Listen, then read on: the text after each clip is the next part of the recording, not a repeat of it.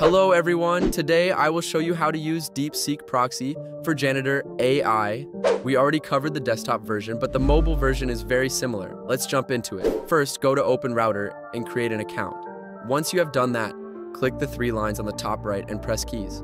After that, create an API key. Make sure to save that key in the notes or something so you don't lose it.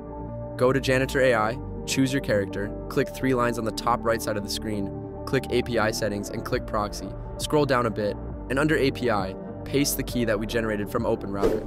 We're not done yet. Now you need the DeepSeek model and proxy URL. Don't worry, I will provide you with different free models in the description, so it's easier for you. We want to use v3 base model, so let's go to OpenRouter again. You will click 3 lines again, then models. Write DeepSeek and choose which one you want.